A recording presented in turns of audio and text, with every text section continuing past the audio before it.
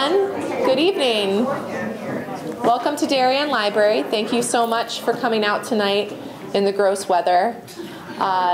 This is only the second installment in our First Look Darien series. And what that is a series specially designed to spotlight debut authors that the Darien Library staff finds truly exceptional.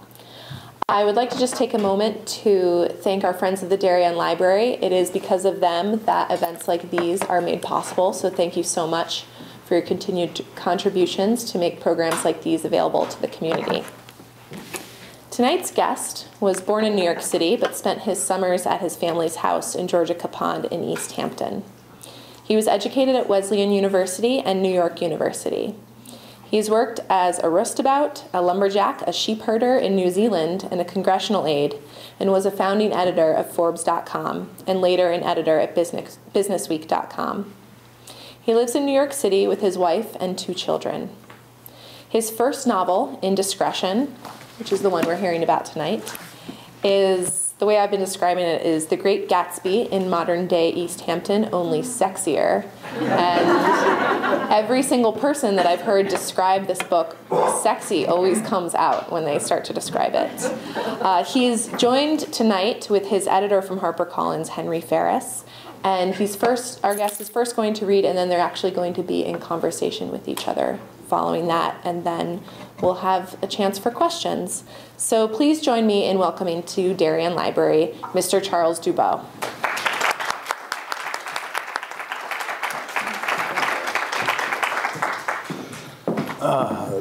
Thank you all for coming tonight. It's very nice of you to all turn out in this beautiful weather. One thing I do like to mention before I speak, though, is that just since you all know, I have a slight stutter, so it's not that I've had too much to drink upstairs at the book club reception. This book, the book has been very nicely compared to The Great Gatsby, and I think it's largely because it's about affluent people who live on Long Island. But when I was writing the book, I thought, well, that's not the Long Island that I know, because if you know Long Island, well, there's the Gold Coast, which is totally different, and then there's the Hamptons, which is where I was from. But in the sense that it is about these affluent people, but also it has a first-person narrator who's kind of on the kind of the edges of the action. But the main characters in the book are Maddie, who is this beautiful, wonderful woman who's married to a writer named Harry, and he's a very successful writer, and they have a lovely marriage, and they have a beautiful little boy whose name is Johnny. And Maddie's best friend and longtime neighbor, Walter, who has been carrying a torch for Maddie his whole life. Into this world comes another woman who they first meet at a party. She's young and attractive and like impressionable, and kind of falls in love with them both. But as we all know, that kind of thing tends not to last. She makes her way into their world. So my first reading will be about.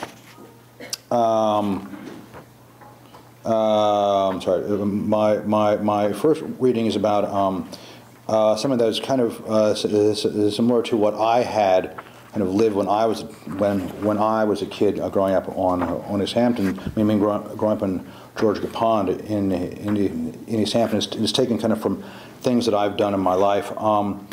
And in this scene, there are also 2 other characters who are the best friends of Harry and Maddie, a couple named Tom and Sissy. So I'm going to just find that little section, sorry. Yeah, okay. On a summer day, for us, there is only one way to go for a day at the beach, by canoe. My house in Madeline's house sit side by side overlooking a brackish lagoon that drains into the ocean. As children, we disdained the notion of being driven to the beach, or even biking. We would pack up a battered old town canoe with towels, coolers, beach chairs, and whatever else we needed and set off like Lewis and Clark. It is nearly half a mile to paddle, and the winds could be stiff, sometimes forcing us to hug the shore, but the extra effort was always worth it. Unlike those people who came by car and sat crowded in clumps by the parking lot, we had a whole stretch of beach almost entirely to ourselves. There are 2 canoes now. We keep them on racks at my house, the paddles and mildewed life jackets, which only Johnny ever wears, hanging from the thwarts. Harry and I hoist one canoe and walk it past the bulrushes onto the old dock and into the water, our feet sinking in the mire. Ned easily picks up the other one by himself. The wicker on the seats has long since given out and been replaced with crude and less comfortable wooden boards. Spiders dash out from the gunnels, and we scoop them out with our hands. Standing calf deep in the water, we load up the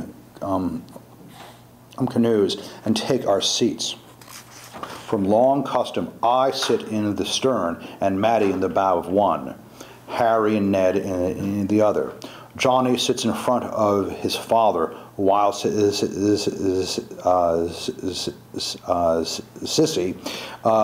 reclines in the middle on a folding beach chair like Cleopatra touring the Nile. Claire hops into ours and sits on a cooler. I feel like a freeloader, she says. Would it be all right if I got out and pushed? Nonsense, I say. Enjoy the ride. Only if one of you lets me paddle back, she says.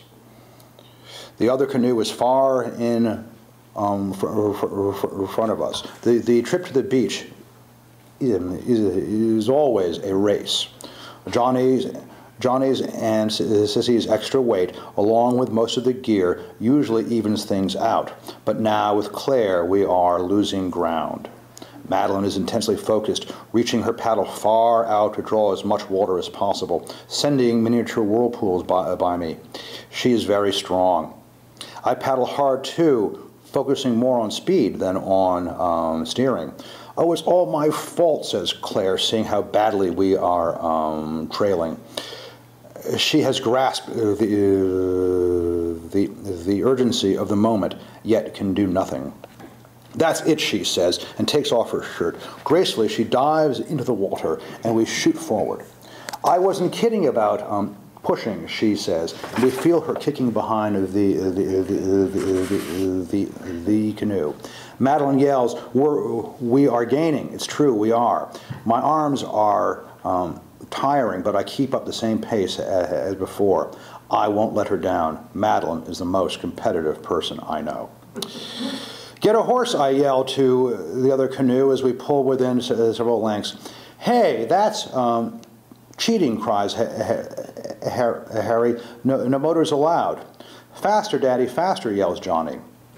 I feel Claire stop pushing and see the other canoe now veering off to the right. Claire has reappeared by the other canoe. She has grabbed the stern and is forcing it off course. No fair, Harry shouts as he begins to stand up. As he shrieks, don't even think about it, Harry. Laughing, he tries to grab for Claire, but she ducks under the water. Seconds later, her head pops up on the other side like a seal's. The canoe rocks dangerously, but doesn't tip over. Ned is sitting in the bow with his paddle poised in the air, looking bemused. I want a do-over, he says. Madeline keeps paddling hard as we pass them. My arms feel like they are going to fall off, and my back is on fire. But we keep going until we hit the shallows. There is no way we can lose now. I lean back, exhausted, as we glide to a stop, the nose of the canoe crunching into the sand. Maddie gets out and dances triumphantly in the water. Claire splashes up, and the two hug like tournament champions. So now that's the end of the first reading. I'm going to do one other one. This is I think it kind of speaks for itself. I mean, it's a sweet little story which Harry reads to his, which Harry makes up for his son at night. He lets when he puts him to bed. Harry often made up stories for Johnny at bedtime. One of my favorites was about the Penguin King. Johnny was mad about penguins. He knew about all the different types. The Emperor, the Adelie, the Rockhopper, where they lived, what they ate. Most nights at Johnny's bedtime, I would stand by the foot of the bed with Maddie while Harry told the story. Each time it was slightly different, but it always started out the same way. There was once a penguin king who lived at the South Pole with his family. Queen Penguina and all their princes and princesses. The princes and princesses were very cute. The Penguin King was the biggest and strongest penguin, and even the sea lions were afraid of him. But the Penguin King was sad. Why was he sad, Daddy? He was sad because he was tired of snow and ice and sea lions. He was tired of swimming. He was even tired of Queen Penguina and the princes and princesses. Oh no, that's terrible. So what did he do?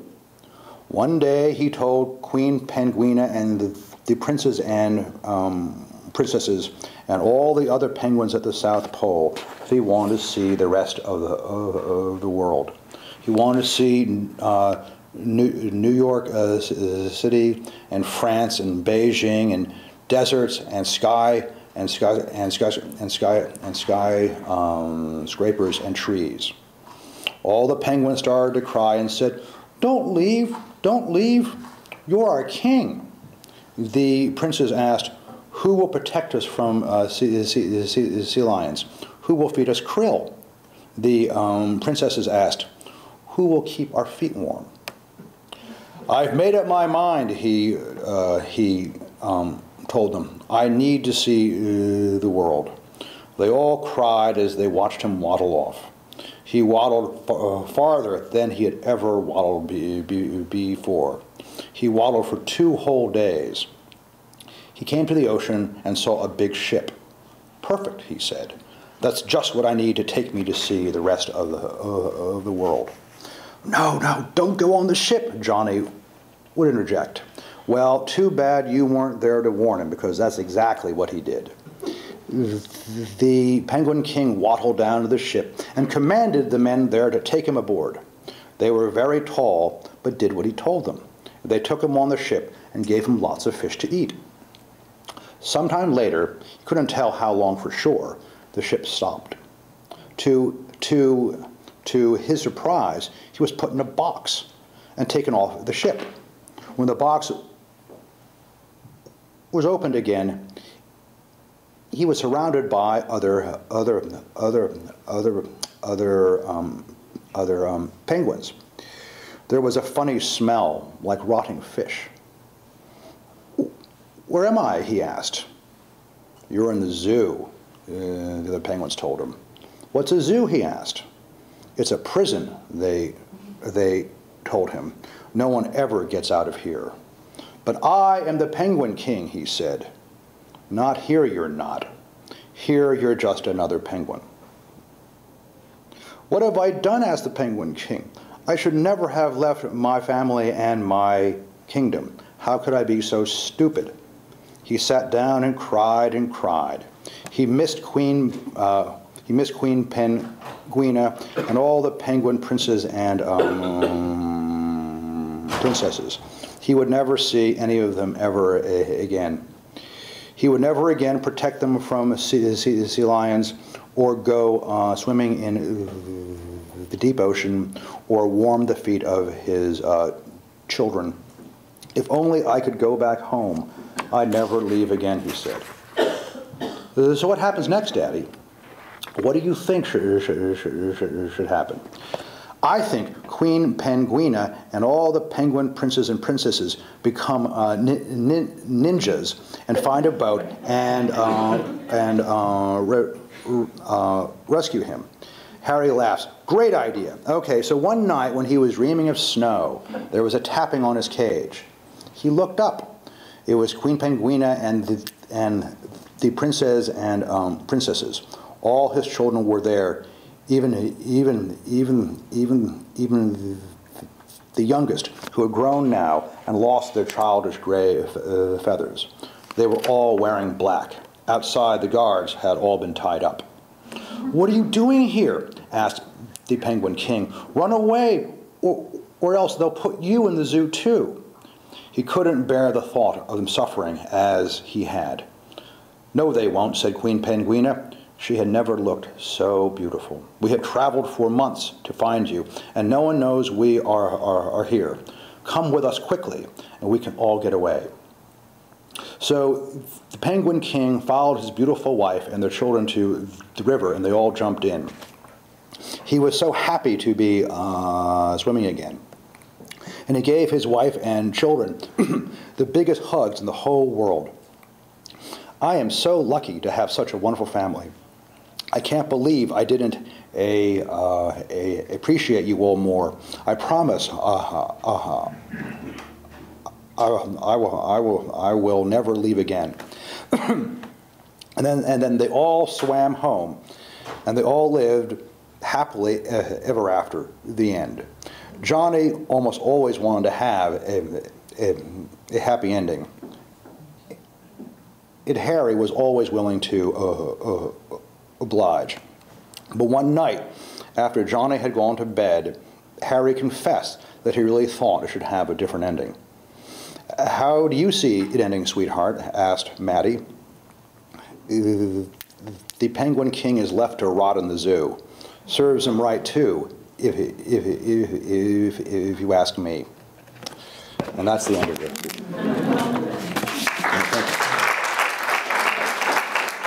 Thank you. So now Henry and I are going to have a little chat up here, and I think after some point, if people have any questions, we are happy to take them. Thank you.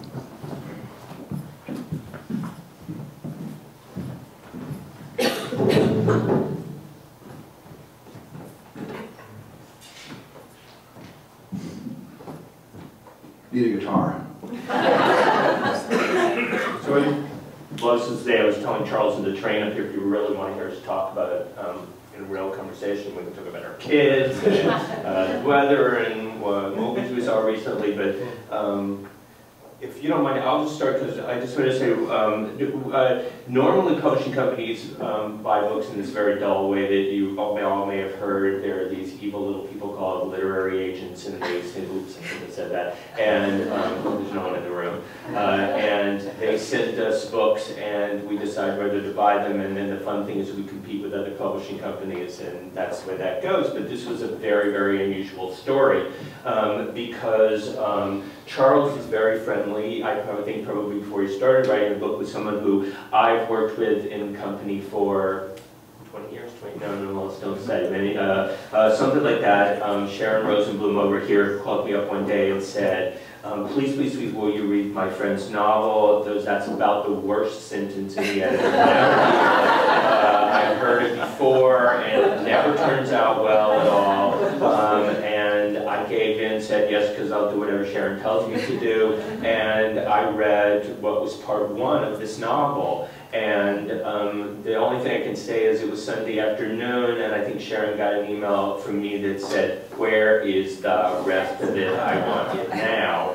And so, and then there formed a sort of relationship between Charles and Sharon and me, and then that ultimately led to us publishing this book, this one incredibly wonderful book. And That's where it all began. It was a fairy tale. I mean, I've had people ask me, well, so Charles, you know, is it hard to get your book published? And I said, yeah, it is, except I was really lucky because I had this friend who knew, you know, the people at William Morrow, you know, liked it, which is so cool, and you know, and they said, well, you know, you obviously knew people in the industry, Charles. And I go, well, yeah, but a lot of people know people in the industry, and that doesn't necessarily guarantee that you're going to get a book in print. I mean, and to very much Henry's point, you know, I mean, if you know someone, it can actually count against you. You know, because you don't want to bother your friends, you don't want to waste their time. But I felt very lucky, and Sharon was very sweet. And of course, I had to twist her arm a little bit too, because I mean, just as like Henry's saying, you know, the worst thing you want to hear is like, she said, Charles, you know, I get asked this all the time, and I don't want to disappoint you. Don't get your hopes up. You know, you know, I mean, the odds are, but I'll read it anyway. You know, if you just promise not to ever, you know, bother me again, kind of thing. So I had my like one shot, you know, and it worked out incredibly well. I've been very lucky with the people that I've been able to work with on this book. And Henry's been a wonderful editor. Sharon's been an incredible publicist. I mean, the whole team at William Morrow has been incredible. Well, so let me just say, this story didn't go, there was somewhere along the road here where Charles did get one of those little evil people. I mean, what a wonderful literary agent. And we were not the only publisher who did want this book. We were very fortunate to win it at that moment when it came around for submission. Well, let's just say no one was going to get this book, but we were not the only ones who wanted it. So. It was extremely flattering. And it's been great. But anyway, we've had a lot of fun together, and you know, it's so cool that the book, I'm sure, this is my first book, so I've never kind of been through this before. No, it's the first book I ever edited, too. No, I mean, Henry's been in the business for a long time. He has edited a lot of major books, so, you know, I'm sure he's, you know, I mean, he's been to this rodeo a couple of times. It's my very first time, so it's still pretty, it's still really cool. Well, maybe we would get to, if you guys have any questions, we can answer some of them. But I would say also Charles was, since we're up here, the whole point of being up here is to flatter each other. Charles was a really wonderful author to work with because, you know, I think I recently referred to myself to authors as the provoker. The person who says, well, why would you do this and why would you do that and this sort of thing, and usually, well, I've been asked on occasion, you must love it when the author does exactly what you tell them to do, and I pause and go, no, I hate it when they do exactly what I tell them to do. And Charles was one of the better authors who basically I said, do this, and he took it away and made it 10 times better than whatever it was I had originally suggested he do. And when I would also poke him with questions, he would poke him with questions like, why would this character do this, instead of coming back to me with some smart alecky answers some authors do. He would take that and move it up to another level and take the story, add new dimensions to it that didn't necessarily make that thing happen that I was questioning, but evolve it into another place. So. You know, we had a lot of fun. I mean, there was, there were, from my point of view, I think the editing process went very, very smoothly. I mean, there wasn't, this was not a book that I think needed a ton of work. No, which was great. I mean, I'm sure that there are writers who do need a very heavy hand. But this one, it kind of came with it kind of came out of it. And you know, there were, I had a pretty good idea of what I wanted the book to be like from day one.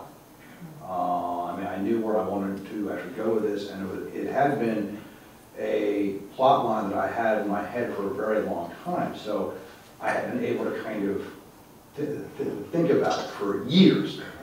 And so I was finally able to get it down on paper, and it took me 10 years to actually write it.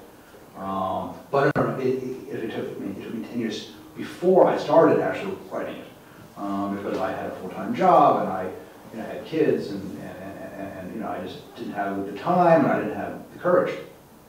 And those are two things which we rarely have enough of. We can always find the time, though.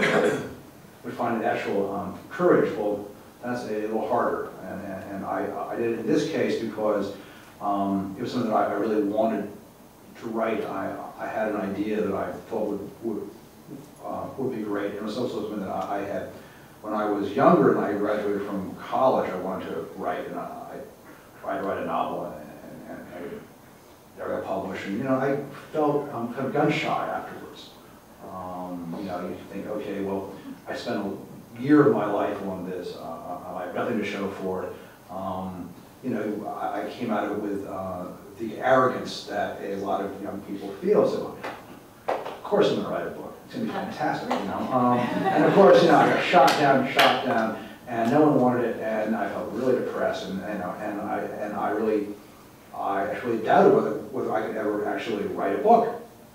But it was one of those things, when you know that it's something that you always want to do, even if you may not think it might be as good as you want it to be, I knew I had to come back to this at some point, and so I really wanted to give it one last shot. And luckily, I was able to write a book that Sharon, saw the promise in and took it to Henry, and they made it real. But if it hadn't happened, and I was, I had written the same book, but no one had looked at it, I'd be very depressed. It would really stink. I enjoyed my career. I was in the magazine.com world for a long time, and I was an editor there. But this is what I wanted to do, and the fact that I've actually had the chance now at the age of 49 to be able to begin a new life is incredibly cool. And I couldn't have done it without you guys. So, well, if you don't mind, let me ask you. I'd love to ask you a question. Sure. I don't think we've ever asked you before. There are a number of wonderful aspects of your book. I have to say, the one thing that appealed to me from the very beginning, so how this all happened, was you have an incredible knack with characters. In fact, I often read novels and I get to this point where you go, oh my God, who was that? Now, I absolutely never had a problem in your book because every character, from even the sort of, sometimes I refer to the C-level characters, the B-level characters, the A-level characters, everyone they were distinct. I never had a question remembering them. How did you do that? How does that come to you? So. Okay, just a natural gift. Yeah. It's okay, that's enough. Another question. Really, I think that I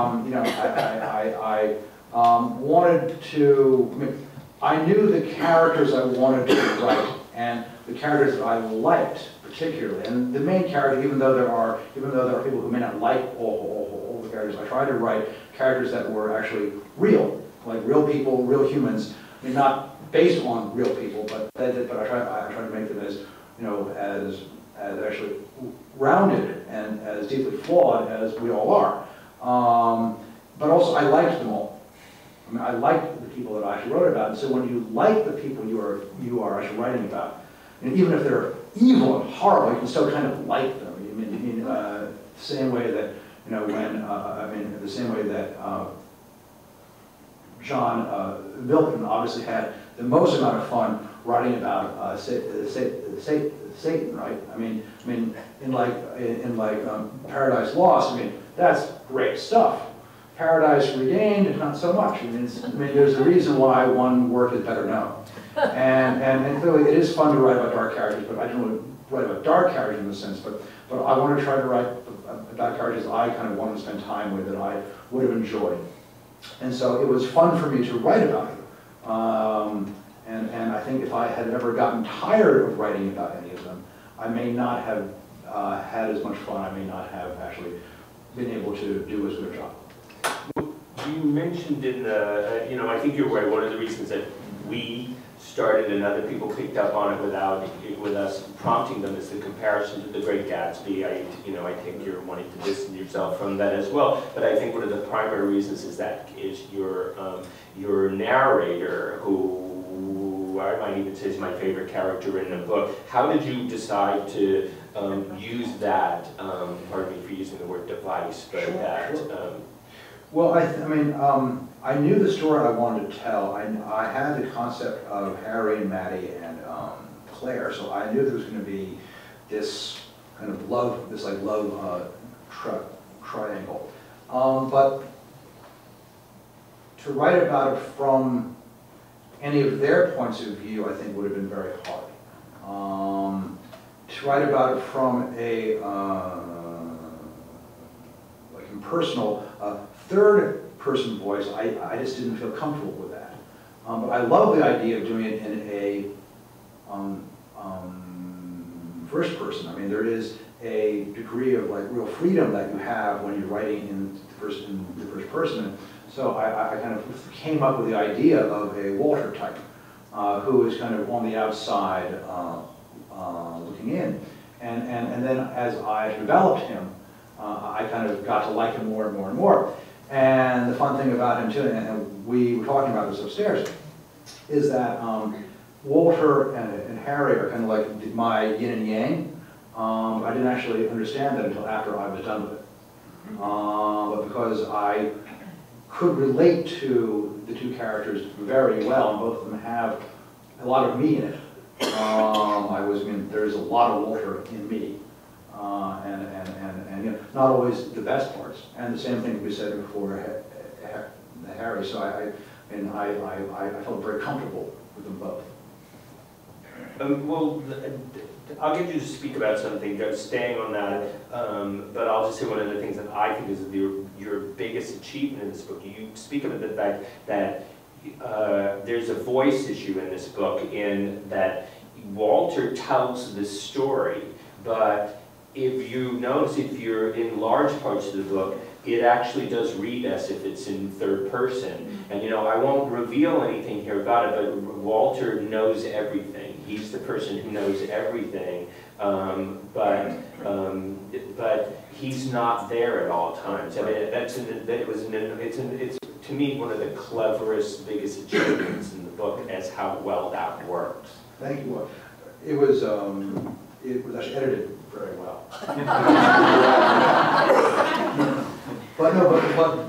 But it's true. I mean, the question of how does Walter know what he knows is something that people have asked me, and there are little clues that we've left throughout the book as to kind of how he knows what he knows. But at the same time too, though, Walter is he's got a dog in the fight too. He's not a purely like a personal guy. So there are. I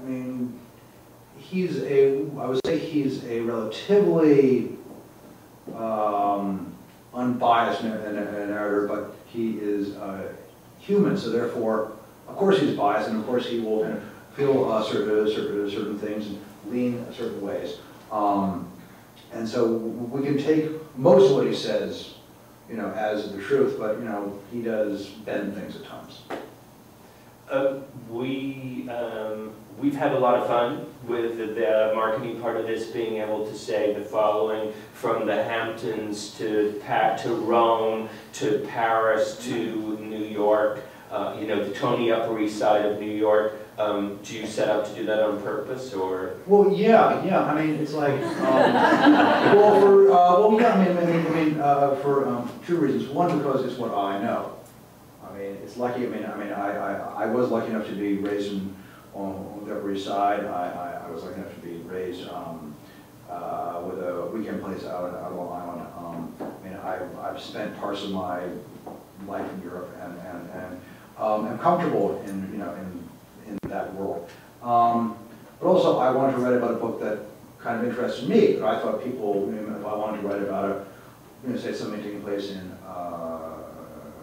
Des Moines, it might not be quite as interesting, right? I mean, not to say anything against Des Moines, but I mean, but frankly, given a choice, I'm from Des Moines. why not? It was like a subtle thing. But the point is, I mean, when we read a book, we want to be able to feel like we're kind of being taken somewhere else. And would it be nice if we were taken somewhere that we actually want to go?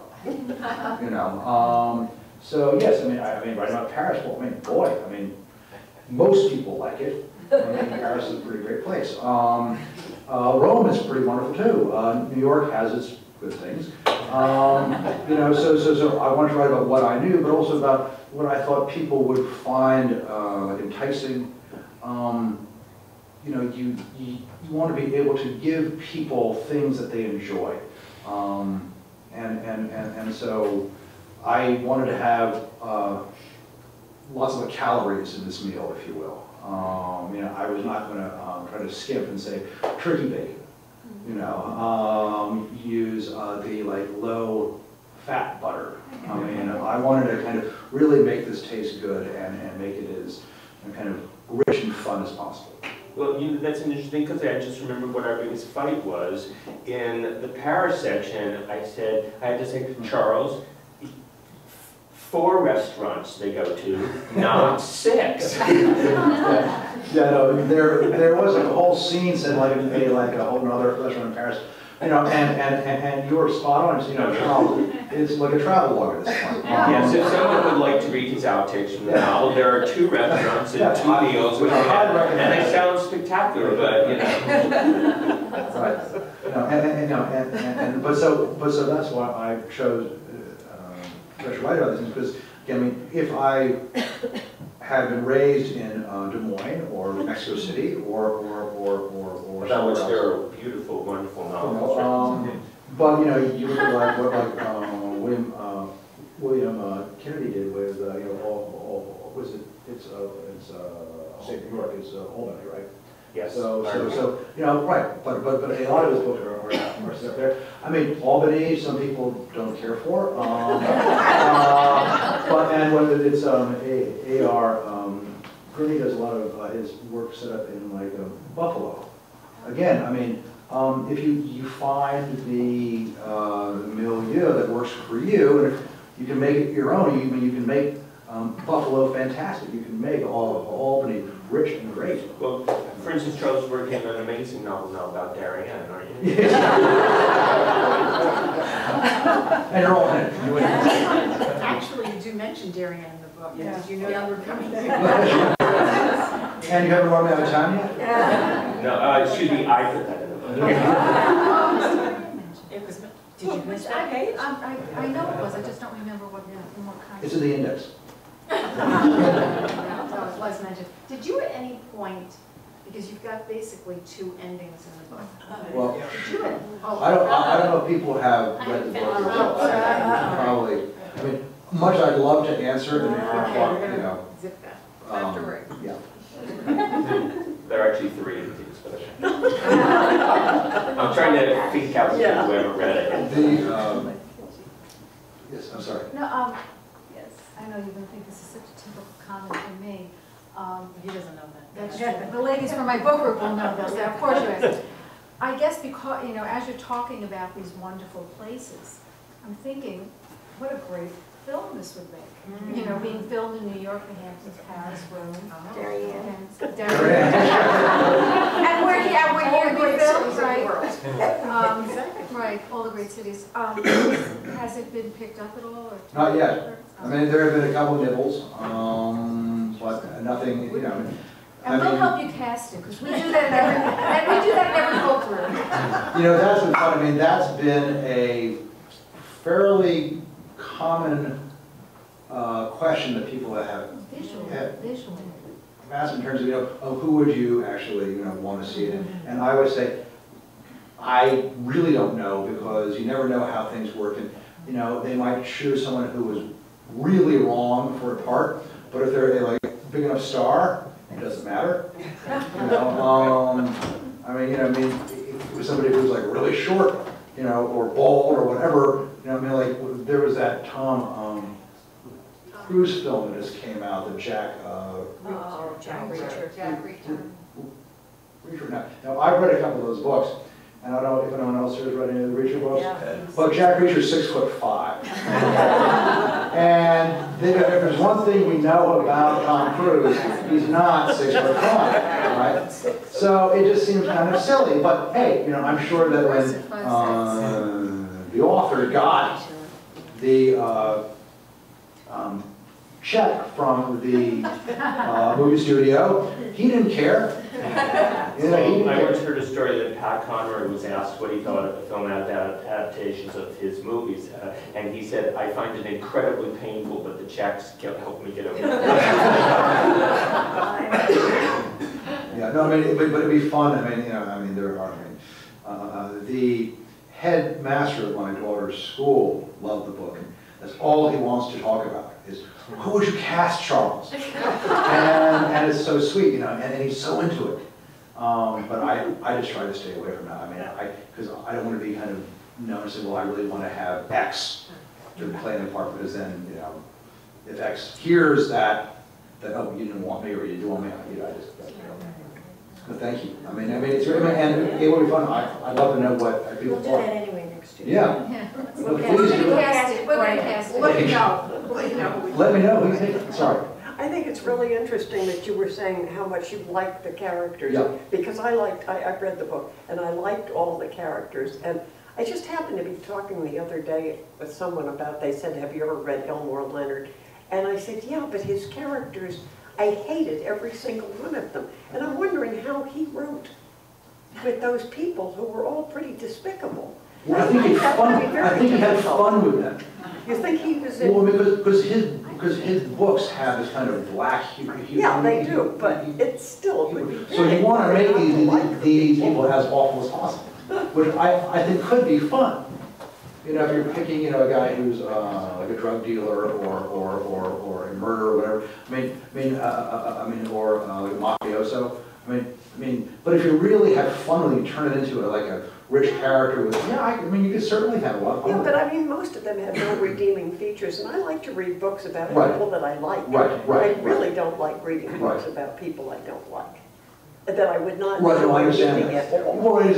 I mean, if you're going to look at it, but I think because his books are meant to be funny, comic, you kind of take away. I mean, if it was a serious book, and as though any of these characters were actually being held up as in, I just read a Martin Amis book, his most recent one, and none of the characters in there had any appeal to me at all.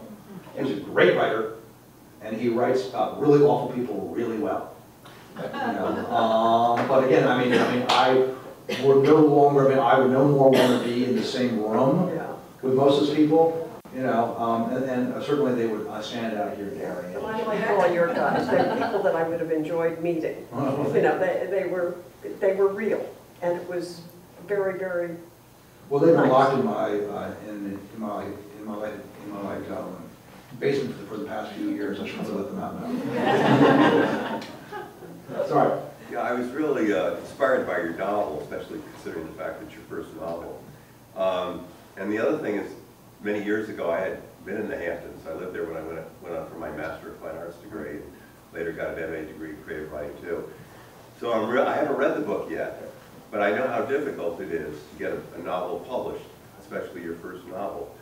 So I'm really looking forward to reading it, and I have to give you a lot of compliments for pursuing. The other thing I wanted to ask you is, having edited novels myself, and I used to be in corporate, then I transitioned as a writer. I retired and I decided to become a writer. How did you find writing the book in terms of how you did it on a daily basis? Oh, did that's you a get great into question. Or? I loved writing it. Yeah.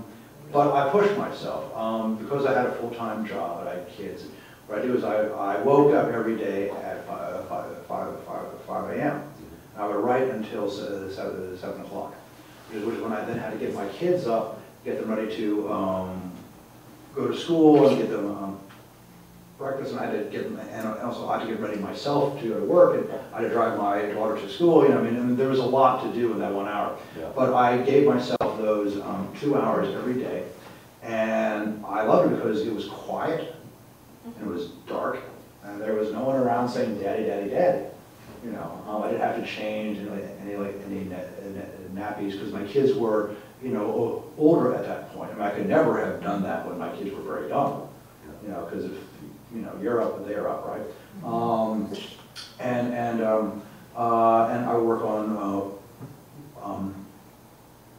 weekends and you know on holidays as well, which drove my wife crazy. You can imagine, you know, because she was like, Charles, really? We get 2 weeks off a year, and you're spending it doing this, and I'll meet you at the beach. Okay, I'll be there at noon. And you know, I would get a pretty look from her, but she understood. But you know, but it was, I mean, it was fun, and I still am like, I mean, I don't wake up at 5, I wake up like at 6 now. I give myself a little bit more time to sleep. But I like writing like that, and I like the quiet, I like the peace. And because I was a journalist for so long, I had the extra discipline to be able to sit down and to write. You know, because when you're writing on deadline, I mean, you got to get it in. I mean, you know, you can't like afford to spend the time trying to hunt around for just the right word. You know, I mean, you got to find it. And so I learned how to do that, and so I learned how to actually write and just kind of not actually get in my own way. It's ironic because we share the same writing pattern, because I get up awful early in the morning too. It's a great time. And I find it's the most quiet period. The other thing I find kind of ironic is the fact that, as I said, I lived in the Hamptons when I was going on for my MFA. And I lived in a little cottage too. Right. And there was this big mansion in front of where I lived, and I lived behind. And I used to go to the beach, and I used to go down to Southampton and Quogue, and you know, so I became very familiar with the Hamptons. So as I said, I'm looking forward to reading your book. Great, well, thank you. I would enjoy it. Thanks. Yes, sir. Tell me about your experience at Wesleyan and what influence this had on what you've done for the rest of your life. Are you involved with school, sir? I have a child that graduated from Wesleyan. There are other people in the room Okay.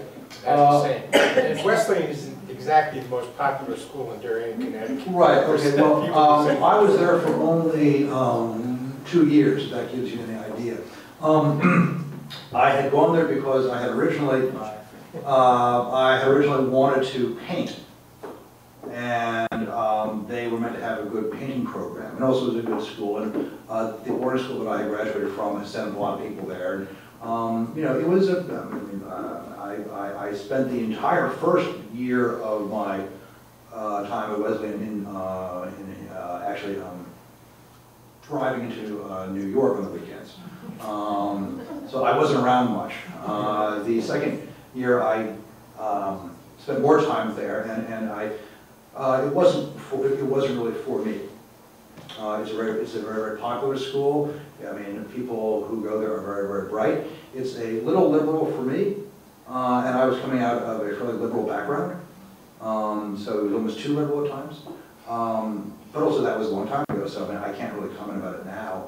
But you know, I have very good friends from there still, and you know, I was very relieved to actually get in. If that means anything. So I mean, I only applied to 2 colleges. I applied to Wesleyan and to Reed out in Oregon. Yes, right out in Oregon. And I knew I was in there because I got a letter of acceptance before I'd even actually sent in my application. I think it's become a lot more competitive since then. But I mean, Wesleyan was, I was there for only 2 years and moved on. Anyone else? Yes, sorry. This is on the subject, and I always come, you can ask my book group members, I always come up with something weird. But I thought of the cities, the major, the Rome, Paris, wherever they went.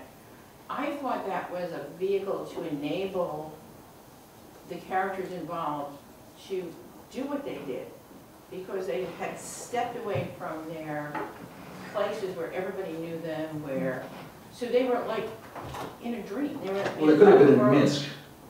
Yeah, well, I mean, but these are glamour. These are the glamour cities. You know, when people talk about they want to go to Europe, where do they want to go? They want to go to the high end of Paris, the high end of Rome, the whatever, you know. Sounds good. But anyway, I didn't know. So that's really way off. That wasn't. No, yeah, no. I wanted.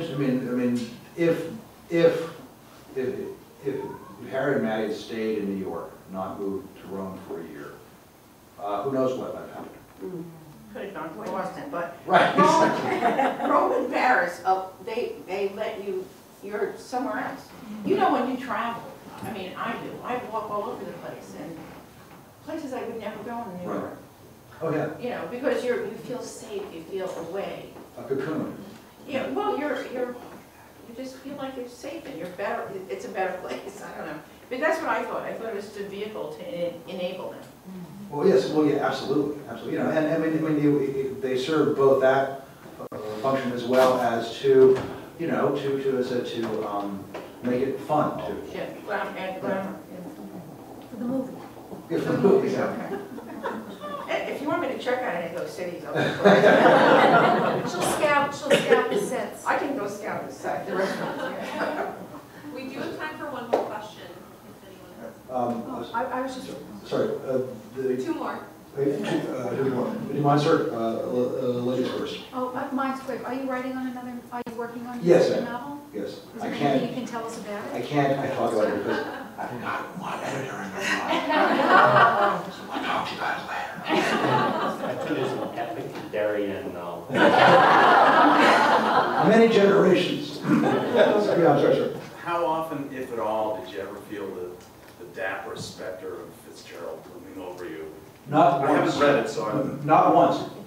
I never thought about it. I mean, I have read Fitzgerald, but I never once thought about Gatsby or like Fitzgerald when I was actually writing the book. Because, I mean, as I said before, I mean, I come from a different part of Long Island.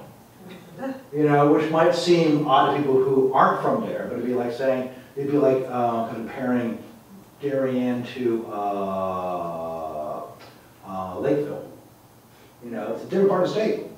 You know, I mean, yes, it's in Connecticut. To maybe people who are from Des Moines, it might seem kind of like a very small difference. But if you're from the Hamptons, the Gold Coast, I mean, it's a lot easier to get to the Gold Coast versus where the old East Egg and West Egg thing is. I'm sure that you guys all know that anyway. But yeah, no, I mean, I never really thought about it. Of course, once people began to review the book and they began to mention Gatsby, my first thought was, oh shit. Because I can see why they were making that comparison. And also, too, I knew that I would inevitably look bad. I mean, can I just say something about that too? When we all read the novel, and it was it sort of spread a little bit like wildfire in the company, people really loving it. And we always, I mean, I just have to tell you, I sort of get exhausted in book publishing, like that a book can't ever be a book, it's always got to be like another book. And we all searched, I mean, I found Charles Dubow to be very much like one of my favorite writers, John Irving. But you know, everyone's, so what is this like? And finally it came down to, and even I hesitated a minute with The Great Gatsby, are we setting this guy up? So to Charles' defense, we thrust that upon him more than I think you were saying, I'm Fitzgerald, you know, so. I mean, talk about like setting yourself to fail, right? I mean, boy, I would not be that bold, I assure you. And of course, that's one of the greatest books ever written. So And if people are even bold enough, I mean, if people even want to compare me in the same breath, I don't think it's deserving. But, you know, but now I feel worried about it. Yes, I'm sorry. Did you ever, during this process of writing this book, get blocked or stopped to the point where you felt like putting it down and not picking it up again? I did have one block period when it was over the summertime, and it was a couple of years ago, and my son was doing a lot of basketball, and my entire schedule just got thrown to the wind. I mean, I was going to tournaments, and you know, but you guys know what that's like. You know, all of a sudden your kids come first, and you got to like, but I'm going to stay here and write. You know, that doesn't work. You know, so I was taking care of him, and then you know, and also it was good. He gave me a couple months off. But you knew you'd go back. Oh yeah, definitely. Are we good, Aaron? Or anybody? If anybody wants to ask me afterwards,